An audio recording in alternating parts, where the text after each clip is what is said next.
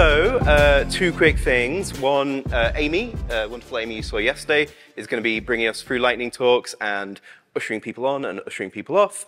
But first up, we've got 3 pre-recorded lightning talks. So we've got Adam with What's New in Video.js, Joey with Generative AI Codecs, a modest proposal in 3 minutes. That's going to be impressive. Modest, yeah. And Garrett with Debugging Video Like a DJ. So we'll put those 3 on the screen, and then Amy will take it from there. Thank you.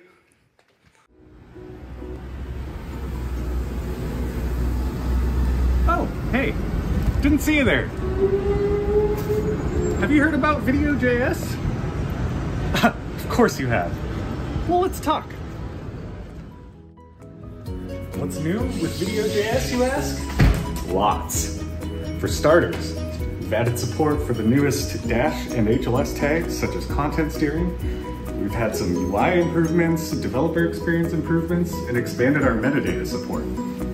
For example, we now have full date range support for HLS. We also now support event stream tags for Dash, and we parse e-message data in fragmented MP4s. Our open source community is very important to us, and we rely on all of you to develop a lot of these cool new features that I'm talking about today. We've added an on-request and on-response API that allows you to intercept and manipulate all network requests through all phases of playback. We've also added some expanded TypeScript support for those of you who prefer to develop in TypeScript. Video.js team and the open source community also provide a ton of plugins that further expand the feature set, such as a plugin for CMCD support. We've also had a lot of UI improvements lately too, such as SVG icon support, improved caption positioning support specifically for 608 captions, numerous additional language translations, and also full support for document picture-in-picture. One of the features I'm most excited about is content steering. This provides a content creator granular control over where the end user fetches segments and data from, and can be informed by quality of experience metrics provided by the end user. Well, it's been nice talking with you, but as you can see, I've got a very busy day ahead of me, so I better get to work.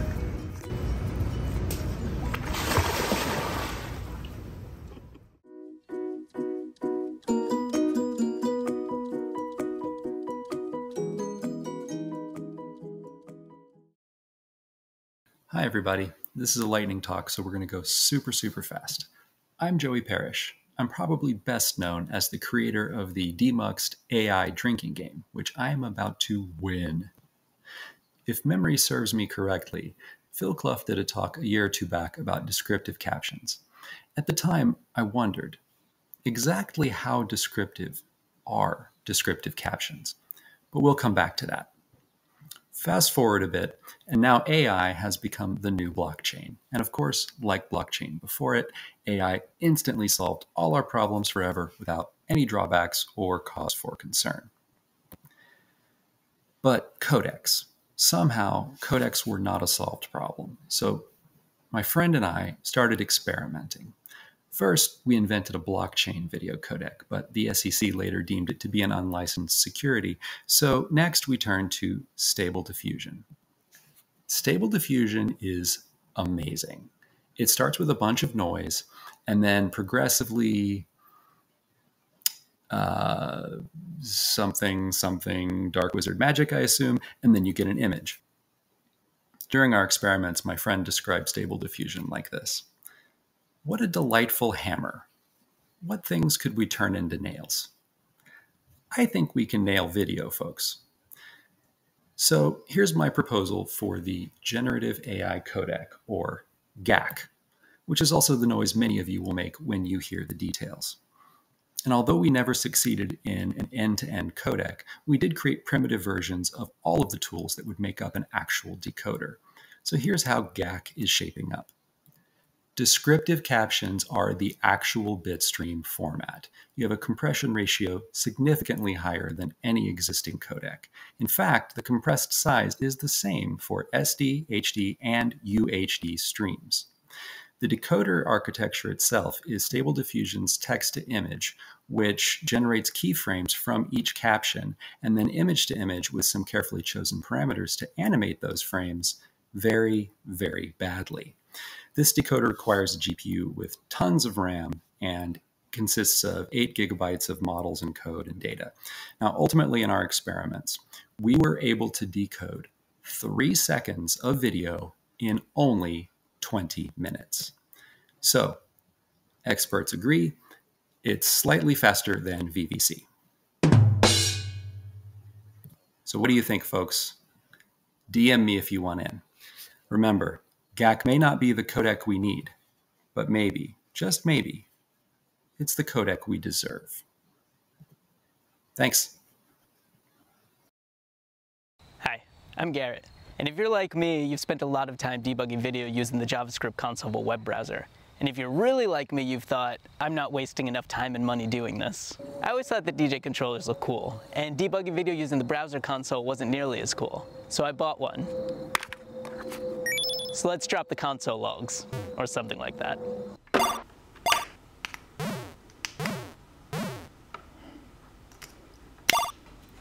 If it wasn't already obvious, I've never used a DJ controller, so everything I say is probably wrong, except play pause. I know that one. Next, we've got these big pads, so let's make them our standard console logs. 1 for current time, 2 for buffered ranges, 3 for seekable ranges, 4 for resolution. But hold on, these messages are tiny. Let's crank the volume. Now we're logging. Back to those pads, hotkeys gotta mean log once, and loop means loop. Perfect. This crossfader will be our looping interval. Tempo has gotta be video playback speed. And the jog wheels can only be seeking. This is by far the most effective type of seeking. Yep, 100% useful. I really don't know what to do with bass and filter, so they're going to change the hue and saturation of the logs. They're the let's get this log party started knobs. All right, hold up. This is a DJ rig, and you can't use a DJ rig without sounds. So if you thought, no, there's no way this can get more useless and annoying than it already is, well, I'm going to prove you wrong. Now I can only imagine one place to source these sounds. So let's grab some of our favorite parts of our favorite video and save them as short clips. We do that about 100 more times because I'm really indecisive about what clips to use, even though the audio doesn't end up being great anyway, but I go through this process for a while. Okay, let's debug.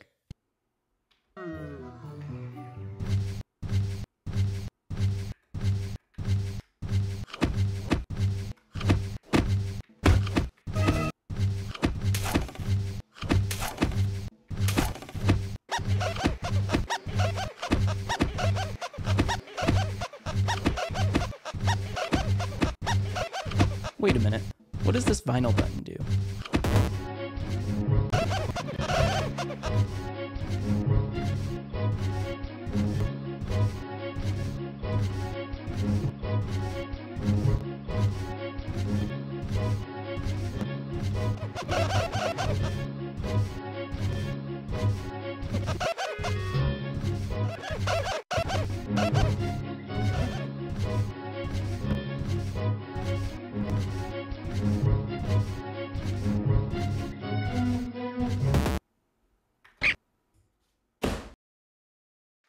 My goodness, those were incredible. Are these guys engineers or content creators? I cannot believe the production values of those. So we're going to move into the in-person segment now of the lightning talks. So first up, I'd like to introduce Igor to the stage, who is going to be talking about democratizing video QC in the browser. Welcome, Igor. I'm not sure how you top those produce videos, but I got a clicker, right? It's great to be here. Thanks, Demuxed, for the opportunity. I'm Igor Vezmar from Construct, and I'm here to tell you the story about the Makaza player. Well, as any story, there is a protagonist. In our case, it was a client in need. Happened to have to QC 10,000 title catalog in 8 weeks with 4 people that had a day job. There's a plot, problem to be solved in 4 months. There was a conflict. Should it be general solution or a custom solution? But unlike stories that make it to the big screen, in the theaters, no villains and no heroes, at least not for now. So what is Omakase Player?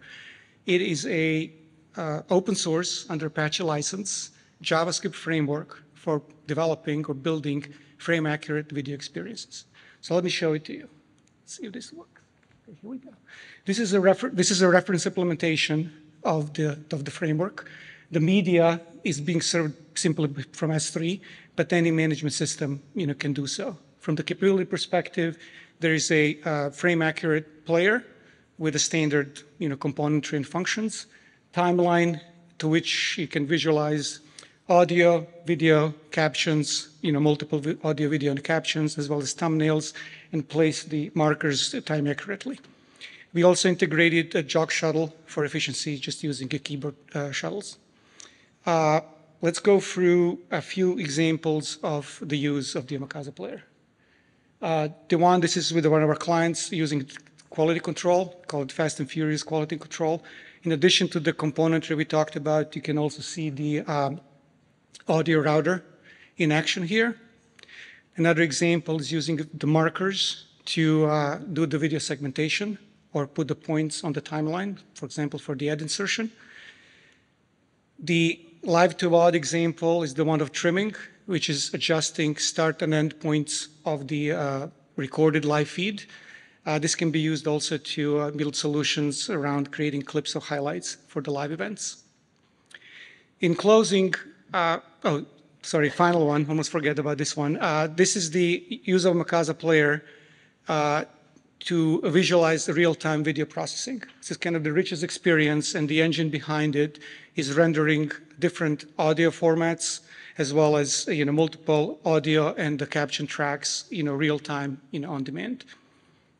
In closing, just if you're wondering why the name of Omakase Player, well, Omakase means in English translation from Japanese to is in trust. And our hope is that contributions to this new open source initiative, can and will entrust the community, to provide this framework for building a frame-accurate video experiences. And final thought, love the Meridian, but I don't know what happened with Big Bug Bunny. I wish it was in there, kind of missing it. Anyway, thank you very much.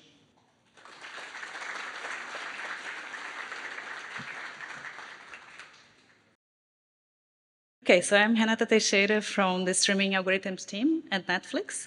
And I'm here today to tell you about our work on using an optimization approach for generating our bitrate ladders. So let me start just explaining a little bit about the problem.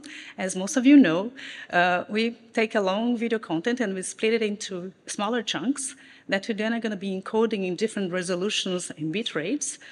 And then we're going to stitch this variable bitrate chunks back together into like thousands of representations for the full video. And then the problem we have at hands now is which of a dozen or so these representations are going to pick to deploy in our CDNs for our bitrate ladders. This is a pretty challenging problem because you sort of have contending goals of maximizing QoE while minimizing the CDN storage and network utilization.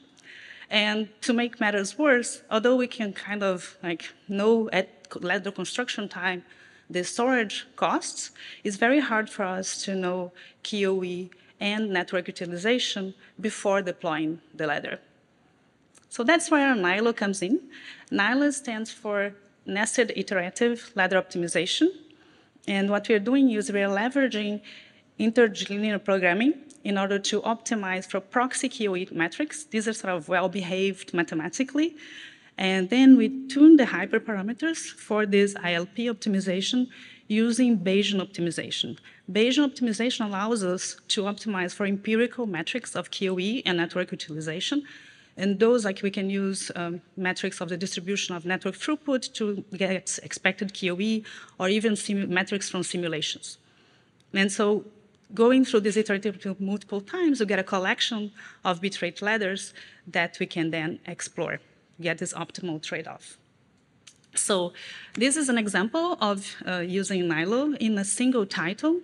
And you can kind of see that each point here is one full bitrate ladder for this title.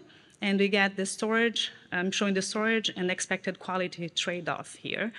And what you can see is that Nilo gets this sort of optimal trade-off of ladders, and it is up to us to decide where we want to be in this trade-off. But you can see already that there is like a large number of ladders here, it's really high quality, with substantially storage difference. So there's a lot of really good potential to gain into CDN utilization. So that's all I have for you today. I'd really love to talk to anybody. If you have questions, please find me on the break. Thank you.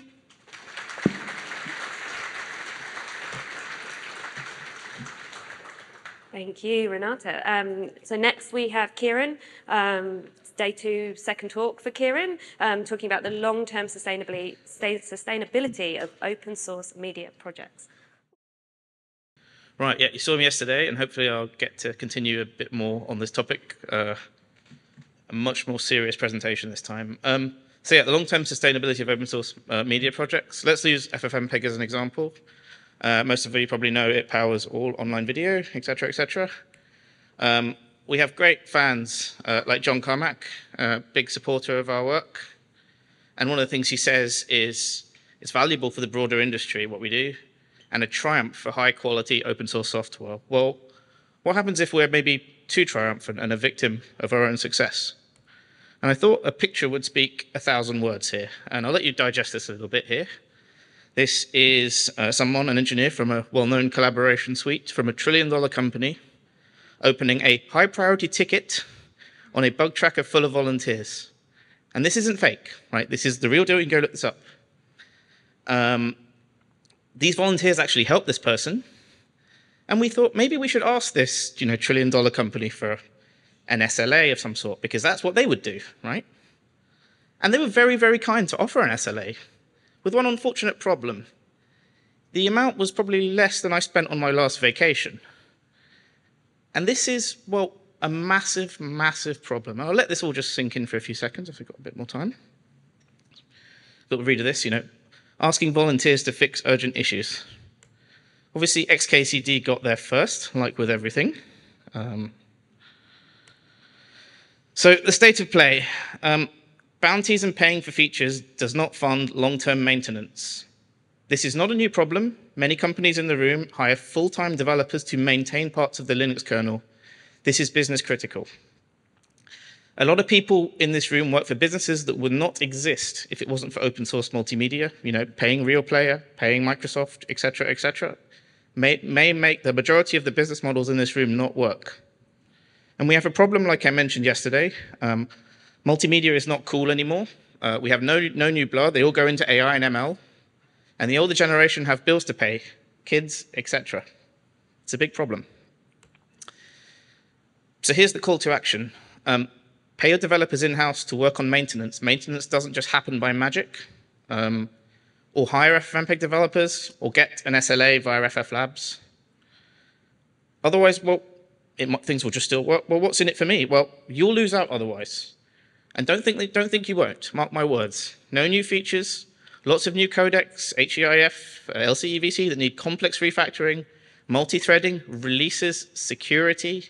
These things don't happen by magic. People will go away. Mark my words, in a few years. Look at the average age. And this is a long-term existential crisis that we need to deal with as an industry. And yeah.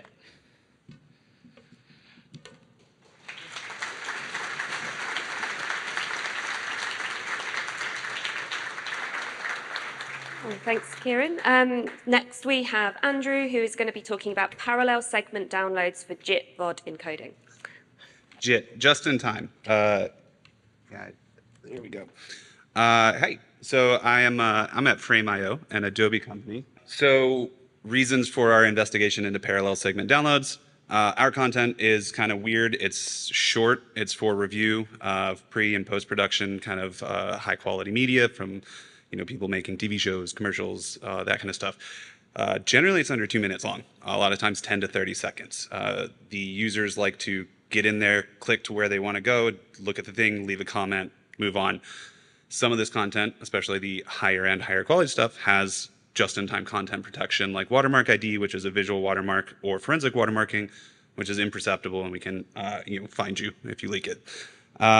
We have 2-second segment target durations for reasons, a lot of which are now less relevant. And we found hardware encoding limitations. In EC2, NVIDIA hardware encoding was really slow to start up, and we found it's a little bit lower quality than software, which is something that we're really invested in the visual quality. So that's kind of what it looks like when you do a watermark ID plus a forensic watermark. It's a little bit slow to start. We got to get those segments going. And waterfall here for 1080 with watermark ID, and you see the 2-second segment target durations. We're kind of already past our budget for that, just doing the re-encode in the server that's processing it. The delivery time's acceptable. So when we go to 2160, it's even worse, 3.3 seconds to encode a 2-second segment, and then a little bit of time to deliver. So we're looking for options. Some timing charts. This is kind of, you see the buffering points here, but what if we do parallel segment requests? So in this model, we kind of stagger it so that we don't want the data transfer buckets to overlap. It's a little bit more complex. You kind of guess at where you should start. Maybe we do a maximum amount of those rather than just infinite number of parallel requests. So that's that. What if we don't stagger it? Now we have, it's much simpler, but the data transfer is overlapping, and that might impact how we view adjustable bitrate. So we're using HLS.js for all this playback. We built a custom fragment loader that calls a custom scheduler. Enabling that in HLS, once you've got the functionality built, is pretty easy. You just specify the loader. And theoretically could have had a live demo of this, but I don't think Wi-Fi would have played along. So this is screenshots from a while back. The above is without the custom loader, and the below is with. And you can see here, these segments 1, 2, 3 are coming in at the same time. Then as soon as the first one finishes, segment 4 starts downloading, and we're actually able to do 4K forensic and visual watermark. Why don't we do this? There's a lot of reasons. It clobbers your ABR logic. Slower time to first frame, which is something our customers are really sensitive about. Seeking is terrible. Maybe there's better solutions, encoding faster, next object requests, etc. So, thank you.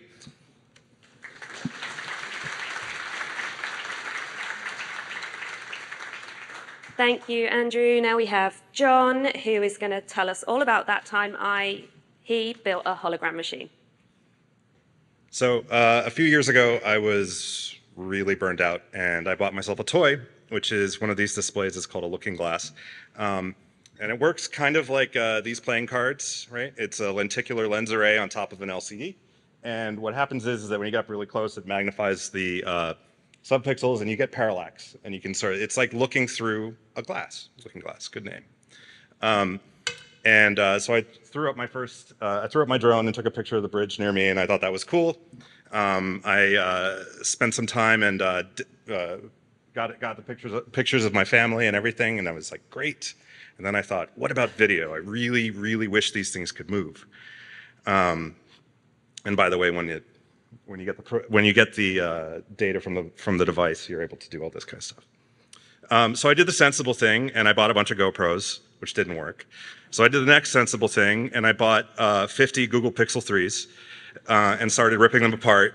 And I took the cameras out and 3D printed mounts and fabbed cables and figured out power and plugged them in through USB-C gigabit adapters so that I could have a backplane made out of Netgear hubs. Yeah, basically put them all in a line and try to mount them as rigidly as possible. So this took a while. Yeah, it turns out that there's a lot of minutia when you're doing this, and you can see I have the fans there because heat dissipation becomes a problem when you have that many phones next to each other, and I had to do all sorts of stuff under the covers to synchronize the frames because it turns out that Android doesn't really give you tight control over exactly when you want frame times to work. So why not? I'll write an NTP server that runs on the center phone, synchronize the clocks, and then start them again and again and again and again and again until they're in phase. And it worked. So I was able, the output goes on, I'm able to decode 42 20 megabit 720p frames or video streams that are HEVC coming off the phones using my M1 Max laptop, this laptop. then encode also in real time to 8K's worth of pixels. That's HAVC, and then reconstruct it in WebGL in the browser and do stuff like this.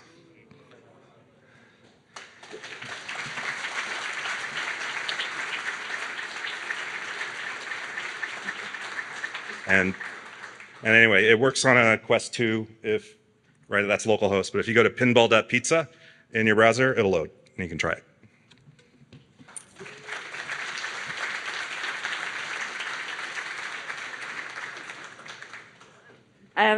Awesome. Next up, we have a double act. It's TY and Amy, not me, a different Amy, talking about turbocharging A/B tests with simulations.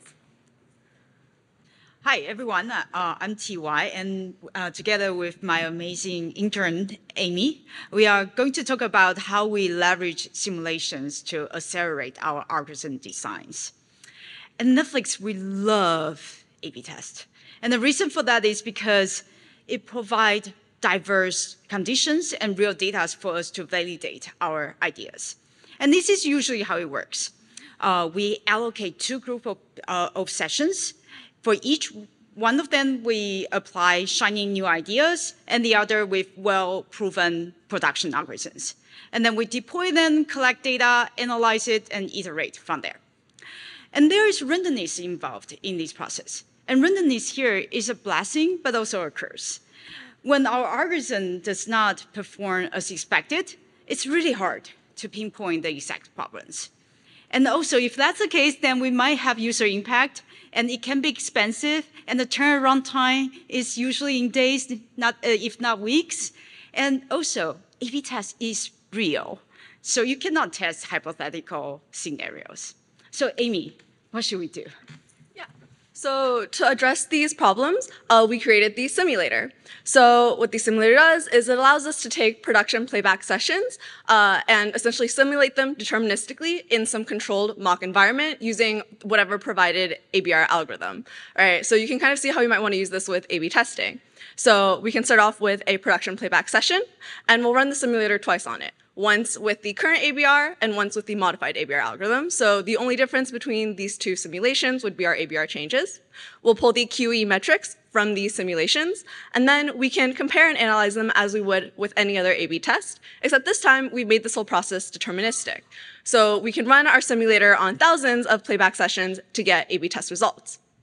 So this ends up addressing the A/B test shortcomings that we discussed earlier. Specifically, now we can attribute any QE metric changes that we observe to the ABR changes that we introduced. In addition, no real users are involved, so we have no potential user impact. And we don't need to do a production deployment to test things, so it's a lot cheaper to run. In addition, simulations are much faster to run because we're using a mock timer, so think like computer cycles. And we're also able to test hypothetical scenarios because we control the mock environment that the simulation runs in. So all this to say, the simulation is not replacing A/B testing. It's very useful. It's here to add or accelerate our idea iteration, but A/B testing is, at the end of the day, the most important thing still. But yeah, if you want to learn more, come find us. Happy to talk. Thank you.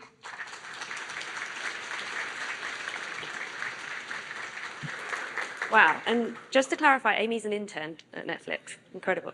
Next up, we have JP, a familiar friendly face here. JP's going to be talking about Montevideo Tech, or Montevideo Tech, the Summer Camp 2024.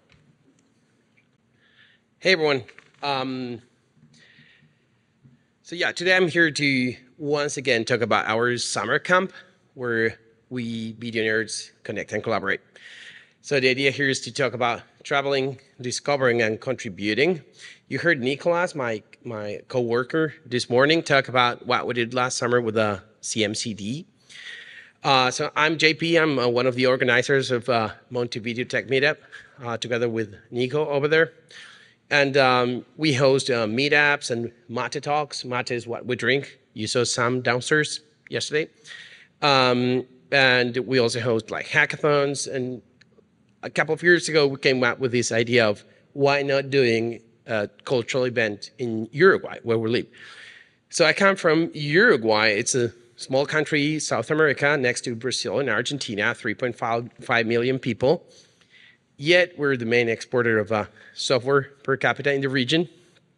And also we have great connectivity. According to Ookla, we're the 4th in the world in mobile connectivity because we have nationwide 5G network already. We're also well known for our meat because we have 3.5 cows per person. And we are the pioneers in the one laptop per child program. So since 2006, every kid gets a laptop in their schools. And we're, transparency and full democracy, it's also one of the things we stand for. But the most relevant is that our capital is called Montevideo. And these are pictures from last year. And what's the idea of a summer camp? So the summer camp idea actually came up from Rud. So Rud, here is a guy I met from BD Dev, 2021, December, still COVID. In Amsterdam, he texted me. We had only had one coffee in our lives. And he said, hey, I'm here. It's depressing to be alone at home, working from my home. Can I go to Uruguay? We're in South America, so our summer is December to March. Can I travel there and work from your office? Sure, come. And he came in and took it seriously. He stayed for more than 4 weeks. And then we said, okay, let's try to do this in a more systematic way. So last year, we had 3 campers. We had Marco, Gabriel. So Marco works with Dan Jenkins. Gabriel is from Bitmoving. And Javi was at TouchStream by that time. And they came and stayed a couple of weeks in Uruguay. And we also worked in some coding experiences that Nico previously showed. And I love these that Marco said that it was all about connecting through the power of collaboration. So if you want to join the adventure and want to come to Uruguay in March, I'm sure you're going to be creating meaningful connections. We're going to be promoting collaborative culture. You can work from our offices. I can say they're not as great as the San Francisco offices, but probably cozy and also probably a different culture. And a good way to give back to the community. Gotta go? So if you want to know about it, just to catch it up, talk to Nico about the coding experience, talk to the other Nico, Wami, or myself. We're here around, and hope you can make it to Uruguay in March. See you guys.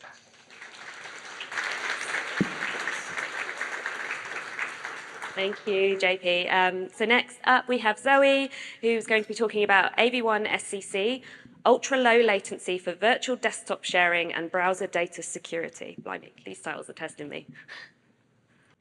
All right, so this is Zoe from Renewal. I just take the time because today we're going to talk about AV1 for screen content coding, SCC. And I think everybody knows that AV1 is short of Alliance of Open Media Video Codec 1. And right now, this is updated members that has both founding members and promoters. And inside AV1, there's more than 100 new coding tools. And today, we just want to focus on the screen content coding tools. We all know that screen content is very different because look at this slide. If you see the background, it's white, it's everywhere, exactly the same white color, but you look at the walls because of lighting, because of noise, you won't be able to see the same pixel. So definitely AV1 needs, and it has the dedicated and unique sets of coding tools addressing the encoding of screen content. So how do we leverage that? I just want to give you an example.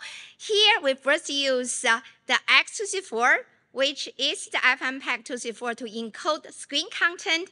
And we use one video clip that has been used mainly by AOM called Wikipedia. And we encode a 720p content for 264 at 800 kilobits per second.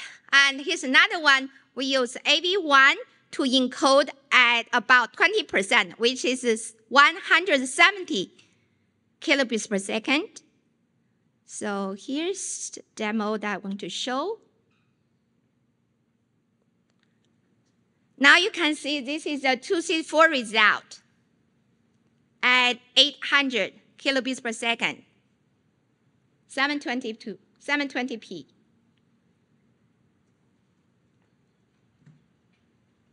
All right, it's a 20 second. Now you can see that this is the AV1 result encoded at 170 kilobits per second.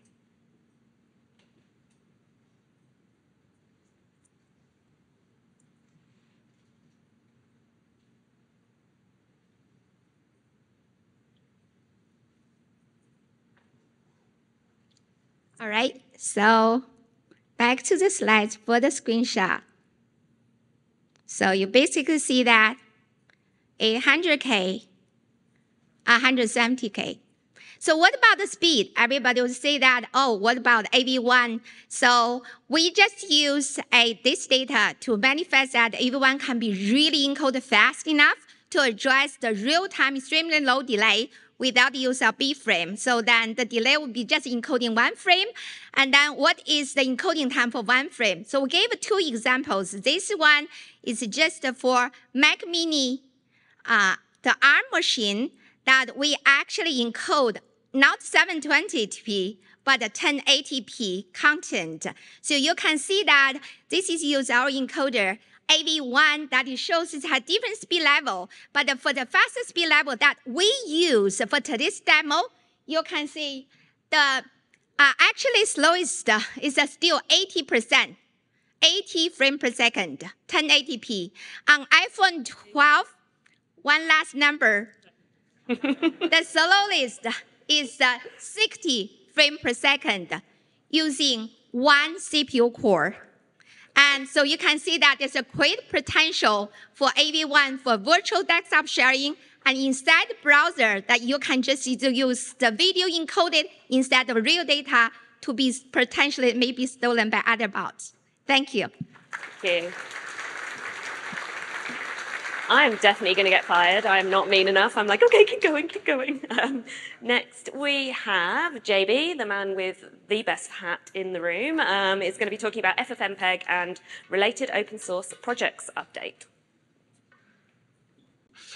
Good morning, everyone. This is the usual talk I do every year for the last 4 years, except this one for this year is going to be a lightning talk. So the usual update for the open source multimedia community, session 2023. So those who don't know me, I'm the president of Videolan. I've been working on FFmpeg, X264, David, VLC, and quite a few other libraries that you don't know about, but that you use every day. And I have consulting companies around those projects. So that's my slide after 1 year, right? It's like last year I was here, I promised things, and this is what I have to show 1 year after, right? So we promised FFmpeg 6. It was out with quite a few changes in API. And yes, I'm sorry, it's still going to continue. We're going to break APIs again. But we basically shipped everything that we said that we were going to see. We still continue this new release schedule, the regular release schedule, and FFmpeg 7 is coming quite soon. On the David front, we had quite a few releases this year. I don't know why. Oh, yeah, I don't. Because we push more assembly, and you've seen how many insanity Ronald and his team has been able to do. So that's what we have, and quite a few things on VLC and other projects. FFmpeg 6, which was out in February, many breakage. The most interesting part was everything related to AV1 hardware encoders and decoders and the new FFTs. A lot of small changes like reconstructing frames, H.274 support, and also like a lot of filters, decoders, some stuff like Bonk, APAC, and so on, right? So that was out in February. This release was quite well received and not too many regressions for once, so we were very happy. We haven't done, there is just a few minor releases for security, but nothing major since then. So what should you care about? Well, you should care about FFmpeg 7, which let's hope will be January or February, like usual. Maybe EVC support, there's most events. Through an external library, we have a VVC decoder coming, which is our own decoder, not VVC DAC. There was large change and support of Vulkan video decode, hardware decode, multi-support, multi-OS hardware decode, a ton of AV1 work, as that's not surprising you. Real Video 6, a patch appears on the mailing list, and none of you knew that this existed. Arab video decoder, so anyone from Asia or Brazil should care about that, but mostly a lot of cleanups, thread safety, speeds, lot of modifications, but mostly the most important part is the multi-threading of FFmpeg 7, the CLI. Right, so the CLI, all of you use it all the time. It's very flexible, absolutely not complex to use. But it's a mess, right? And one of the big problems is that it's not multi-threaded, which is a problem because, for example, when you do an ABR ladder, you're waiting for one encode to finish to go to the next one. Well, it's not exactly that, but that's the idea. So we spend, mostly Anton spend like, I don't know, 700, 800, 900 commits this year to clean all that. And there was a lot of prep work, and that was done. So you should click on the link over there and see the VDD talk from Anton, who's explaining what he does. But that means that FFmpeg will be able to provide and have a multi-threaded pipeline. And so a lot of your glue around FFmpeg could die. So that's good. On David, as I said, lots of releases. I think we're mostly done for SSE, for Neon, for AVX2. So the only thing to do is AVX 512 and maybe RISC-V. A lot of things on VLC, mostly on the hardware decoding for AV1 and super resolution. A lot of things on VLC WASM. We talked about that later. And quite a few things on VLC Unity, VLC on Unreal, and on iOS. And finally, I have to say that you should look at what's happening on libplasibo, which is a filter library, a GPU filter library to do anything HDR, tone mapping, and so on. And that's pretty cool. Of course, X264 is not dead. Please continue using it. And thank you, everyone. See you next year.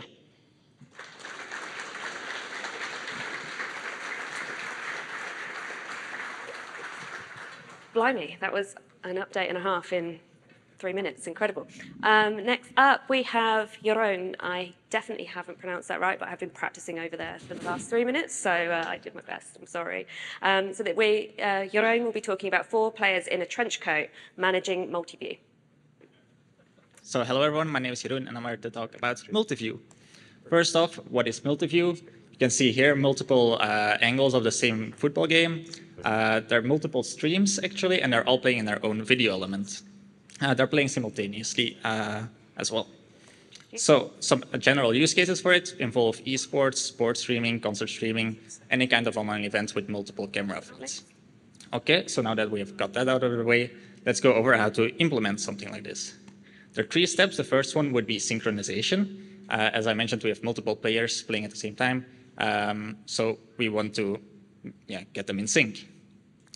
So how do we do this? We take one of the underlying players as the reference player, and then compare the times of that reference player to all the other players. If they do not align, we can slightly adjust the playback rate of the other players to get them closer together. Then the way that we can compare the times kind of depends with what we're working with. So for VODs, we can simply use the current time. For Dash live streams, we can also use the current time because it has like a global timeline. HLS does not, so we need to rely on something else, namely the program daytimes. Okay. Next step would be bandwidth. As you can see on the graph here, if the amount of players increases, then you can guess what happens to the bandwidth. So we have a few ways to optimize this. One of it would be restricting quality to the player size. As we have multiple players playing at the same screen, it doesn't really make sense to play the highest 4K quality on all of the players. The second would be we could allow enabling, disabling of the views. So if a user would not want to look at a certain view, it's disabled. We don't need to do any fetching for it, improving the bandwidth. Okay. Then the last step that I want to go over is the Unified Player API. Of course, we want to expose the player information of the multi-view player, but how do we do this? Kind of depends on the parameter. So for some, like the current time, we can basically use the value of the reference player underneath directly, while for other values, we kind of want like the minimum or the maximum of all the underlying players. Think of the ready state, where if one of the underlying players would stall, we also want to show a buffering icon for the whole multi-view player. Okay, and now that we know everything here, if you add it all together, bit of CSS magic, you can get something like this. So the first layout, everything is nicely in a grid. You can also have focus on one, switch which one is in focus, or you can really go nuts and move the players around, resize them, really add a lot of customizability for the viewer. And that's all the time I have. Thank you.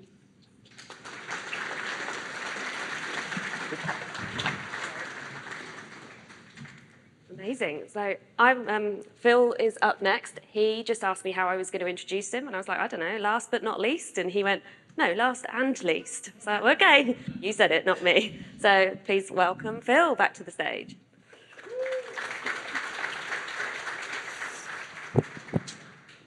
Okay, so I'm going to really quickly talk through the live streaming architecture and the AV architecture of the Demuxed 2023. So this is a production of two parts. There is all this amazing stuff you see in front of us, the speakers, the screens, the massive LED wall behind me, and that's all being built up by Repertoire Productions, who have done, honestly, a fantastic job. I think we should all give them a round of applause for all the hard work they've done on the AV this year. And yeah, they provided video wall, live audio, all the in-room vision mixing you're seeing, all the power. There's a generator down there, I didn't know, and some SDI runs for us as well. We, as Demuxed, provided the live stream and the cameras and pretty much vision mix it, and that's kind of about it. The video village is actually behind the screen. If you haven't noticed, that big curtained off area is actually the video village. So down here we have, obviously, a guy running the video wall and the vision mixer for in-the-room experience. We have all the slides, which seem to be coming off more somehow machines than Justin had last year when he had about 11 laptops piled up. This time it's on like nice Mac Studios, much more professional. We've got an audio engineer back here, and there's also an audio engineer in the room as well. And there's a producer you just off the left you can't see. And then on the right, that's actually back of Justin's head, who's running the stream at the moment while I'm not sat there. So if it's broken, I'm sorry. You can actually blame Justin. The stream runs on the world's only RGB video encoder. I don't mean that in terms of the signal. I mean it's got loads of LEDs in it and it lights up red, blue, and green. A Blackmagic capture card, OBS with like 7 scenes, nothing fancy, a Focusrite, which we will come back to, and a couple of Stream Decks. So honestly, we just drive the whole thing from the Stream Deck. Here is me testing the Stream Rig in the office. I don't know, like Saturday, Sunday, something like that. You'll notice those couple of audio recorders on the desk. Thank you to Meta, who lent us those very generously and saved us a bunch of budget. Here is said RGB, yeah, video encoder. Probably, and that I literally took this 30 seconds ago, so you're thinking, well, why doesn't it have a lid on it? Why doesn't it have a top case on it? Well, it's because the CPU cooler doesn't actually fit in the case. We've had this for 2 years and we still haven't fixed it. So for 2024, I figured I'm just gonna cut a little hole, put a turbo in it. I don't know. We had a few stream problems, as is tradition at Demuxed. The first one was some missing audio. This was an issue. We use a system called Slates because we put the live stream through Mux, and we had an issue with it. It didn't quite handle some of the slightly delayed timestamps that happened. So we're fixing it. I feel bad, that's my product, but we are working on it. Then were some audio artifacts on Tuesday afternoon. This was really interesting. The Focusrite just had a wobble, decided it didn't want to do audio anymore. We unplugged it, plugged it back in. It's been fine since. Of course, inevitably, it's now broken, now that I've said that. Next year, we're going to kill Focusrite, and we're just going to embed the audio straight into the SDI feeds instead. And that means we can just get rid of the Focusrite entirely. And as I got a text message when I explained this issue, it's always fucking audio. I shall be giving my talk in mime. I couldn't try that.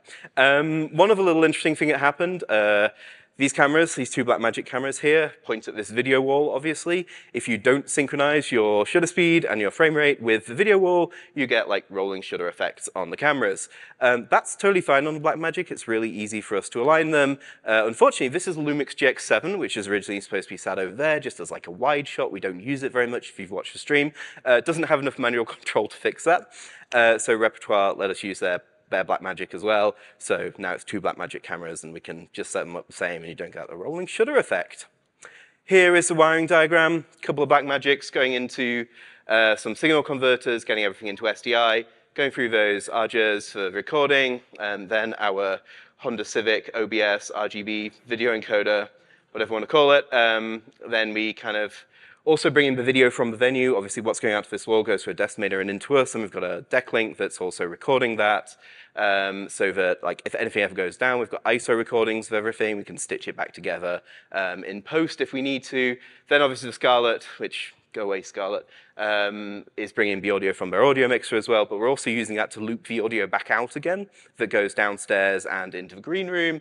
Then HDMI out of the RGB video encoder into another Blackmagic, which combines, like we have a program out preview monitor as well as the copy that then goes back into Repertoire for them to distribute around the venue as well.